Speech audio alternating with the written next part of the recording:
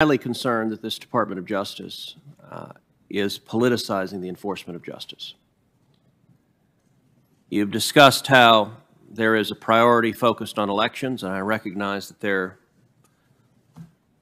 is a political focus on that, although, as you've told this committee, out of 1,000 complaints, it produced a total of 5 prosecutions, none of which involved violence, and all of the 5 were based on threats. Serious threats of violence should be investigated and should be prosecuted.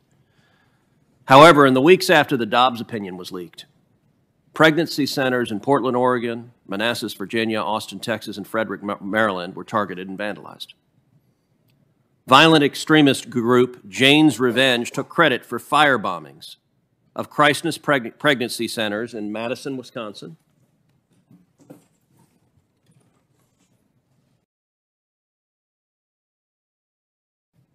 in Amherst, New York, in Buffalo, New York, in Des Moines, Iowa, and in Gresham, Oregon. More recently, centers in North Carolina and in Washington, D.C., just 500 yards from where you're sitting right now, were covered with red paint, were egged, and were graffitied by pro-abortion radicals. As of July 22nd, there have been at least 82 violent attacks against pro-life institutions, including churches and crisis pregnancy centers. Despite these very real threats and violent attacks against pregnancy centers, DOJ instead, on July 12th, set up a special, quote, reproductive rights task force, not to protect pregnancy centers, but instead to advocate the political agenda of this administration of expanding unlimited abortion on demand. I have zero doubt that if pro-life supporters were vandalizing and firebombing abortion clinics across the country, DOJ would declare it a national emergency, and you might as well send out the National Guard. But because your politics and the politics of the agency you work with happen to agree with the vandals,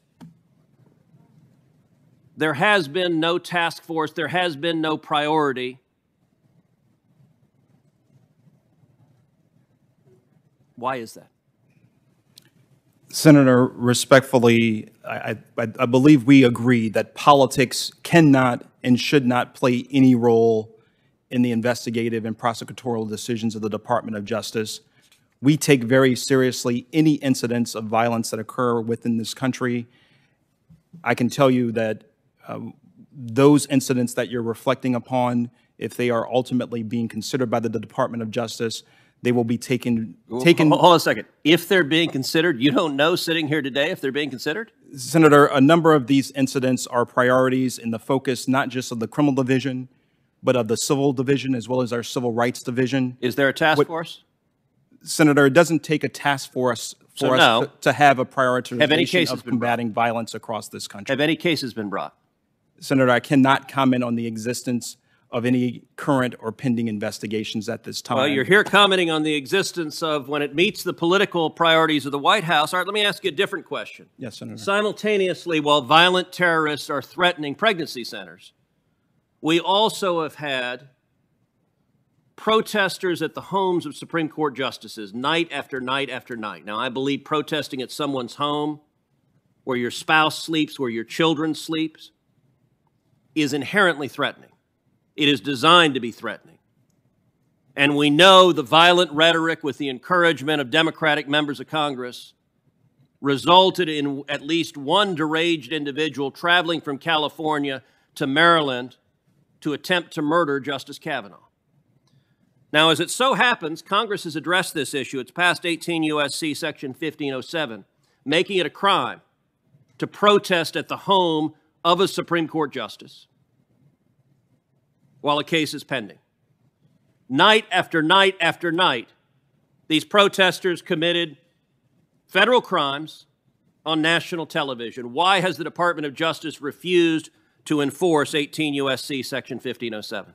Senator, very recently, the U.S. Attorney's Office in Maryland, in fact, has prosecuted a defendant for unlawful conduct in front of the home of one of our Supreme Court justices. So one person? To date, there has been one prosecution. And what about the hundreds of others?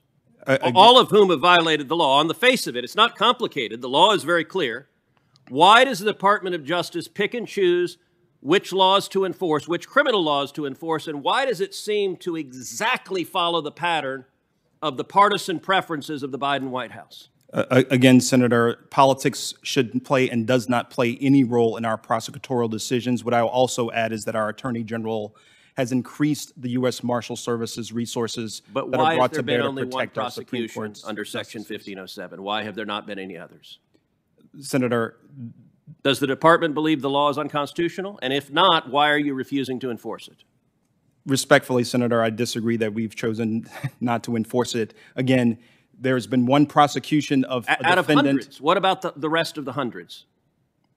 Senator, again, I cannot comment on the current status of potential investigations in this area. Final question, was the one prosecution you referenced a 1507 prosecution, or was it something else? I don't believe it was under that statute. So you haven't brought a single one?